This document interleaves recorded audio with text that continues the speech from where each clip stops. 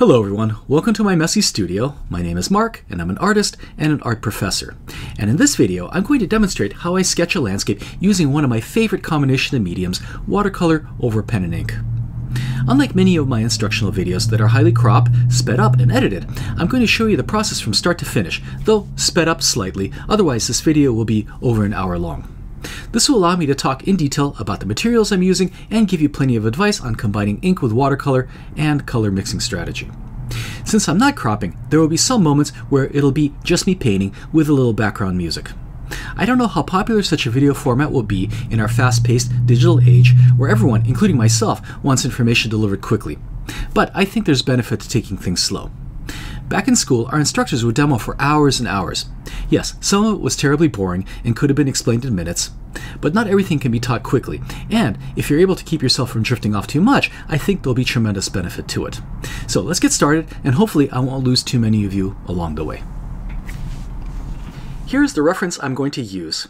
I believe it was taken in Trujillo, a wonderful town in the Extremadura region of Spain. Though I'm working from a photo in the comfort of my studio, my intention in this video is to show you the method I would use when sketching on site, using portable materials, a pocket pen, a small sketchbook, travel brushes, and a tiny palette. At some point, I'll have to make a video where I show you some of the practical tricks I use to make working plein air more comfortable, but for now, we're just dealing with the drawing process. I'm going to leave a detailed list of everything I'm using in the description section, but let's quickly talk about the materials I'm using in the inking stage. This is an Opus 88 fountain pen, a wonderful eyedropper filled pen that is now sadly discontinued.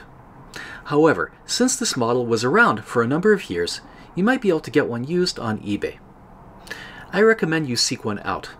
The pen is small yet comfortable, has great ink capacity, and uses a high-quality No. 5 steel JoWo nib, which can be switched out with many other options.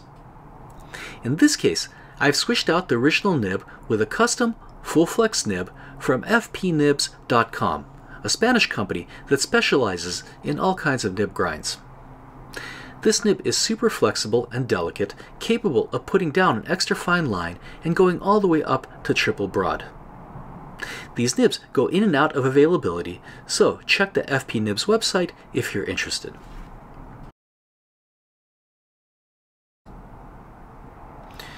For my ink, I'm using DeAtramentis Document Brown, which is entirely waterproof. While black ink is my usual go-to color for ink drawing, I find that for landscape, the brown blends more organically with the colors I put on top, leading to a softer, less graphic effect. Plus, when a landscape has a lot of greens and grays, a warm brown can bring a nice touch of contrasting warmth to the image. This brown ink is one of my favorites, a beautiful dark brown that dries quickly, becoming highly resistant, making it very useful for working in the field. As for the paper, this is a watercolor sketchbook made by Hahnemuller, filled with relatively smooth, light gray paper. Toned paper has some advantages over white, the first being the ability to use white watercolor to add brighter values. The second, and more significant, is that the base tone influences the color scheme, giving you better control over the mood in your piece.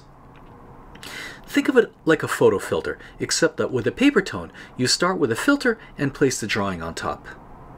By the way, Hahnemuller also sells a sketchbook with watercolor paper that has a light brown tone.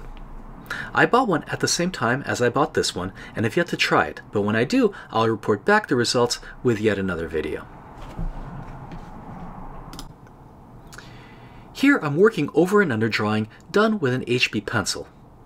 In a previous video, I discussed the pros and cons of two approaches. One where I start with a pen and then follow with watercolor, and one where I start with watercolor and follow with a pen. Both ways of working are legitimate, but I find that in subjects that have more architecture, where a bit more precision is required, starting with a pen first has benefits, making the drawing more precise. The buildings here are very old, with lots of rough, weathered brick and tile, and I'm emphasizing the textures of the buildings with a slightly broken line. Breaking up the line will also help make these buildings look far away. The most important thing here is to be consistent with the line weight, with things in the distance receiving the thinnest lines and things that are close being rendered with thicker strokes of the pen. Having a flexible nib like the one I'm using is very helpful in this respect, but you can also accomplish this with pens of different line weights, which is why I often carry 3 pens, an extra fine, a medium, and a broad. However, flexible pens, while harder to control, give you more versatility in your line weight and, to my mind, give you a more elegant line. The nib on this pen is very delicate, and I have to be careful to control the line weight on objects in the distance, especially because this paper has a slight texture to it. For things very far away, I use reverse writing, which means that I rotate the pen so that the feed faces up, resulting in an extra fine line. My inking process, while not fully systematic, usually runs background to foreground. This allows me to be more consistent with my line weight, making it increasingly thicker as I work my way towards the foreground, and also makes drawing the overlapping shapes easier. However, a simpler, more practical consideration is also at play. Because backgrounds tend to be higher, there's less of a tendency to smear your lines if you work from the top down.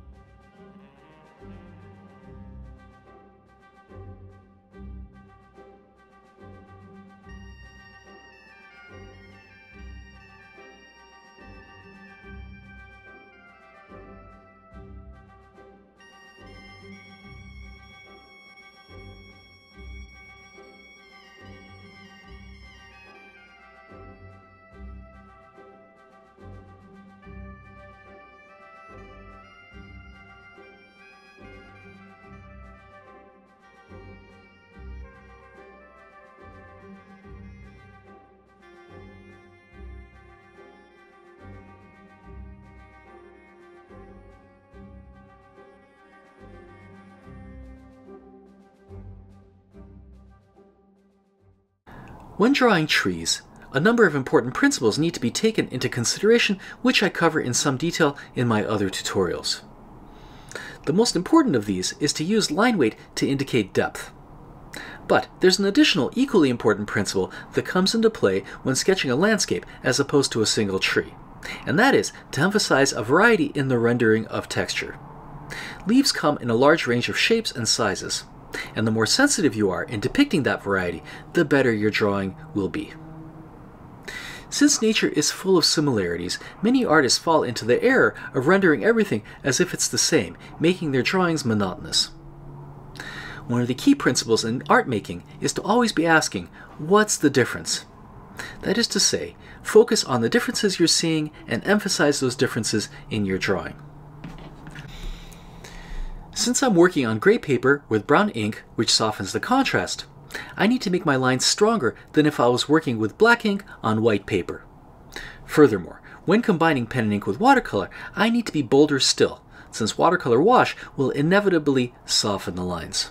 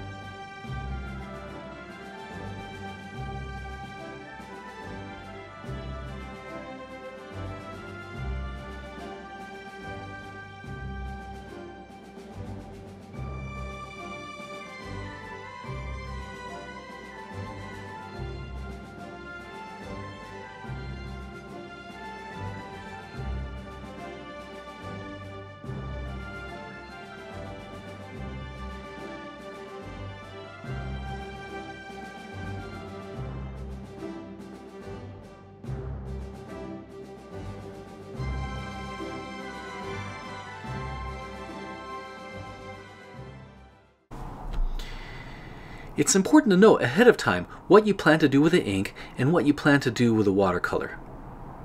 The responsibilities of line should not overlap with those of watercolor, or the drawing will feel busy and uneven.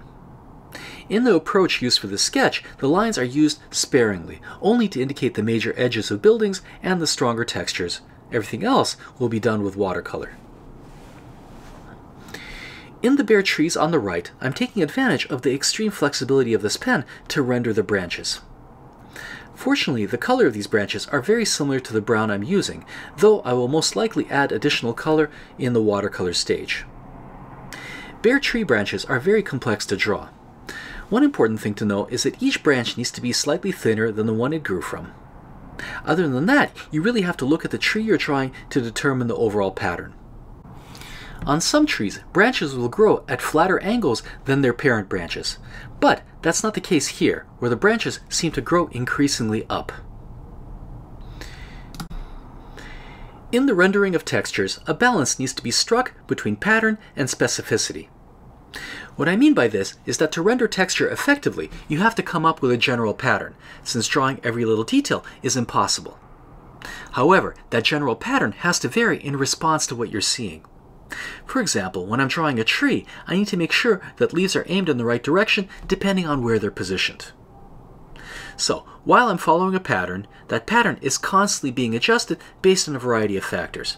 This is why rendering textures is one of the more challenging things in drawing. It's a boring task that unfortunately requires constant attention, because if you lose focus, you start mindlessly repeating the texture, making your drawing not only less accurate, but even worse, boring.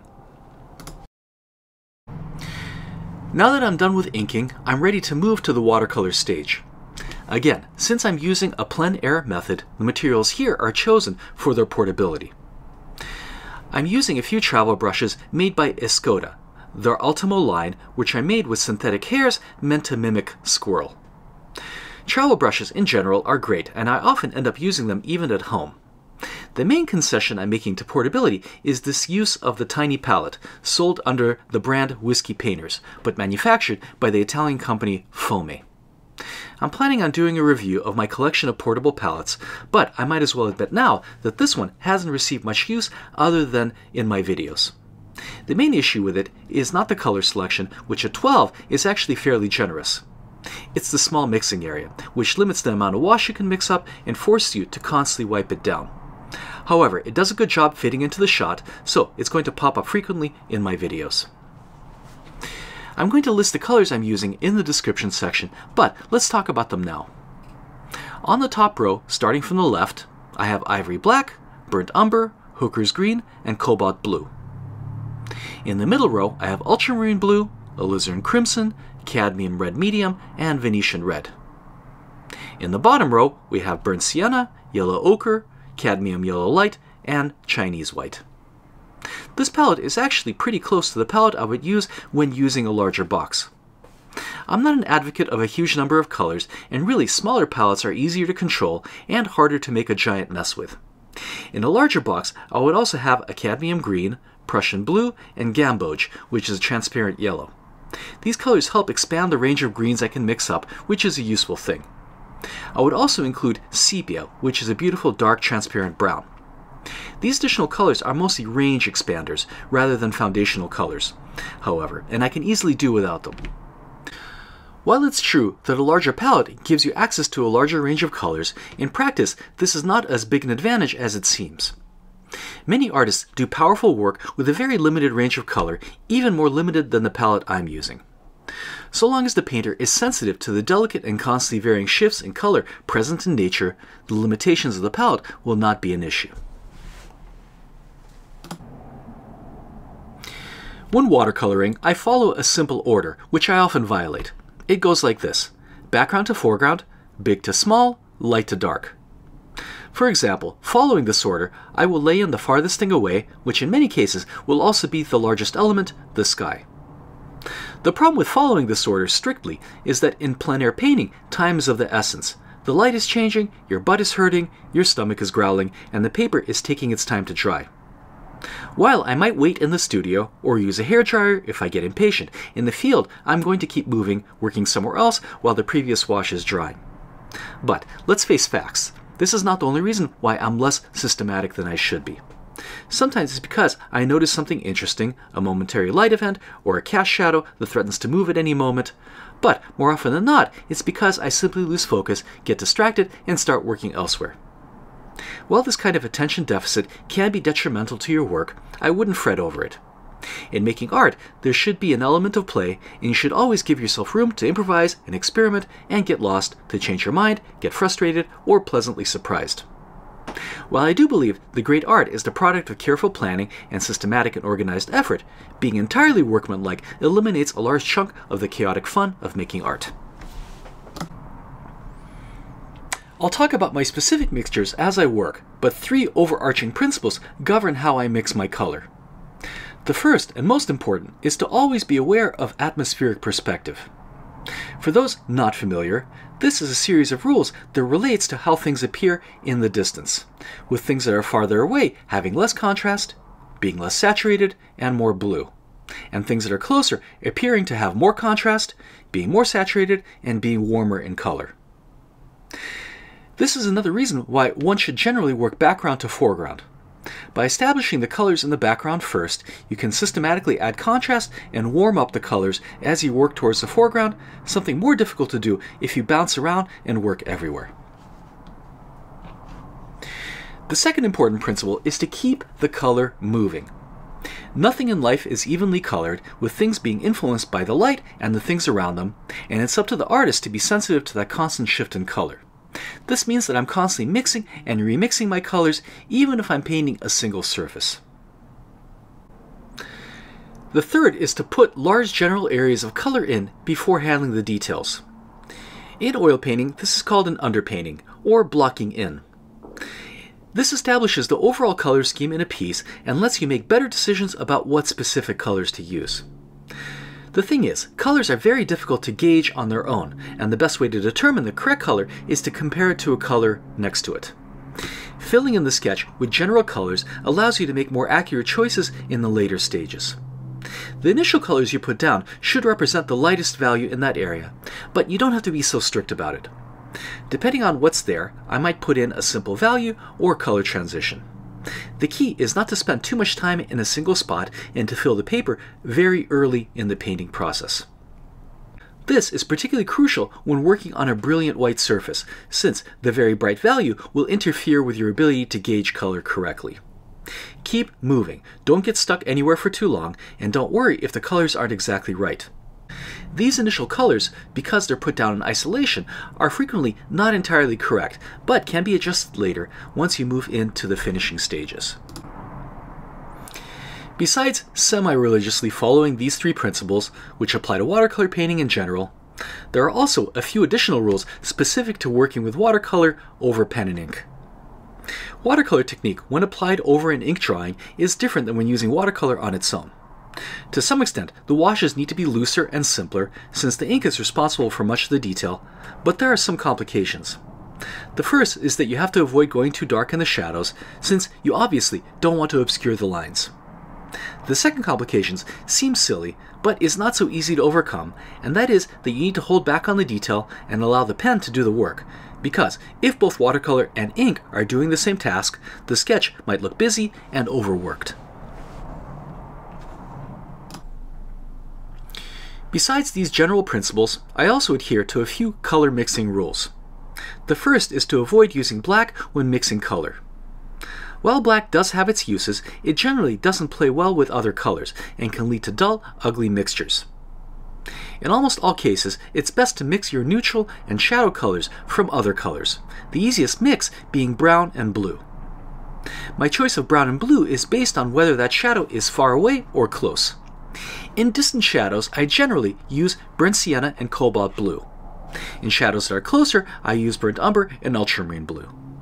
The reason for this is simple. Burnt sienna and cobalt blue are lighter and more delicate in color, which when mixed together create a more delicate neutral color better suited for things that are in the distance. Ultramarine blue and burnt umber when mixed create a darker neutral, better for those shadows in the foreground. While I can mix my dark neutrals out of only burnt umber and ultramarine and simply control the value in the distance, I find that it's much easier to get a strong sense of atmospheric perspective by using this little trick. Another strategy is to mix up your greens from blue and yellow instead of going directly to the green pigment. This is because greens tend to be softer and more varied if mixed out of their primary components. While you can, certainly, mix very complex, lovely greens using green pigments, it's more difficult since there's a tendency to spend less time thinking about the specific quality of the color and make all the greens the same.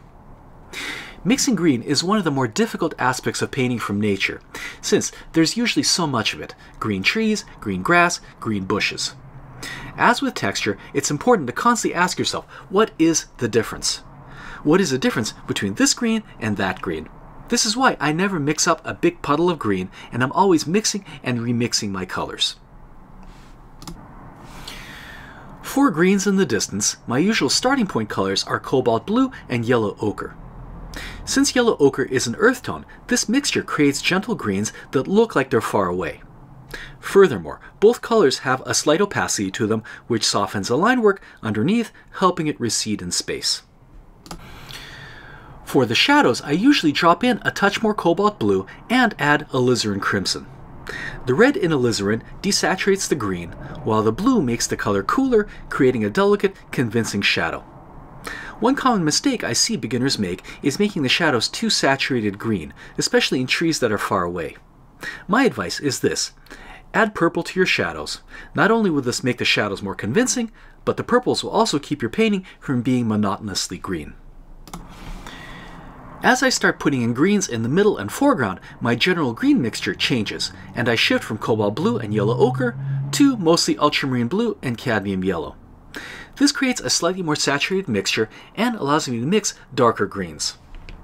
My general shadow mix also changes and now becomes ultramarine blue, alizarin crimson mixed with my original green mixture. You'll notice that my green pigment is actually very rarely utilized, and only for greens that are very close and never by itself. My usual way of working is to first try to get at the green I want to use using a base of ultramarine blue and cadmium yellow, and then, if I need something stronger, add green pigment into it. Think of the green like a rare and potent spice, used only on very special occasions and then sparingly, so as not to overwhelm the other flavors in the dish.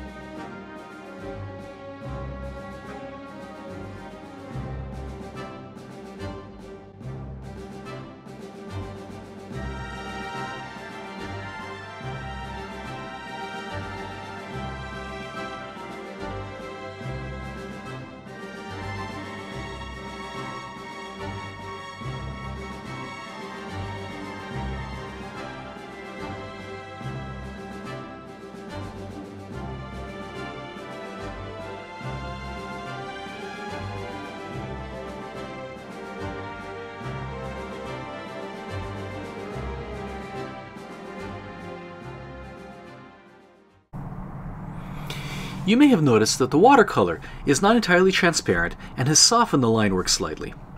This is something I tried to anticipate in the pen stage by making the line work stronger than if I was working with pen alone. This softening is also something that is good for the sketch, creating a softer, less graphic effect. However, toward the foreground, I like to go over the watercolor with my pen, reinforcing the line work in order to push the contrast and strengthen the sense of depth. One thing you'll find is that lines over watercolor will be wider and often a little bit wetter. This in the foreground is a good thing, but means you should avoid using the pen in areas outside of the foreground, since the lines there might end up being too strong. Here is my finished sketch, imperfections and all. Other than the screw-up in perspective in the tower, I'm fairly happy with it, though of course things can always be better. Since I'm working from a reference, I might try painting it again without the distraction and difficulty of having to record to see if I can improve on some of my mistakes. Though I love trying new things, experimenting with new materials and subject matter, I'm a big believer in the benefits of repetition.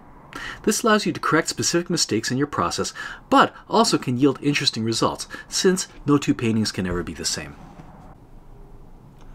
I hope all of you found this longer video useful, and if you did, please let me know, and I'll make more of them. My plan for this channel going forward is to switch it up, with short lessons on specific topics intermixed with long-form lessons such as this one. And of course, for those of you here for my art material and fountain pen reviews, I'm going to keep those coming as well. Thanks for watching, and see you back here in my messy studio soon. Bye for now.